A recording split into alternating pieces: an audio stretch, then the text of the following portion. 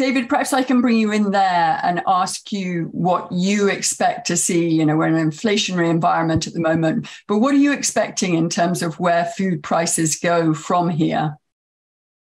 So it will depend a bit about the weather we are going to have in the coming month, because that's actually the key drivers. And I think in the poll you have shown, you know, people are aware that climate change is really the biggest threat we have on the food system.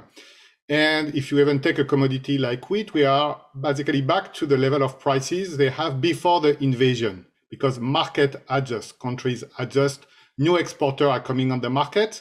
Of course, there is sometimes some hidden cost, because what we see is Brazil, for example, is already producing more wheat, but deforestation will increase this year in Brazil to compensate the loss of land we have in Ukraine.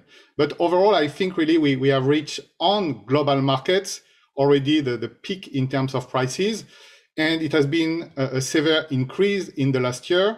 Now, at the country level, at the grocery shop, that's where we are going to see still a few more of increase, because there is this transmission, you know, these lags between what we see on world markets and what's happened in your grocery shop, either if you are in Chicago or in Nairobi.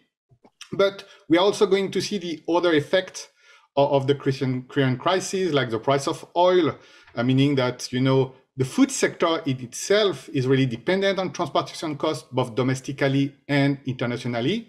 And potentially next year, we will have the impact of some shortages of fertilizer in some places. So we can really still continue to see rising prices at the local level, but on world markets, I will tend to say that we have seen the worst of it, except if we have more climate shock, in particular in less producing countries.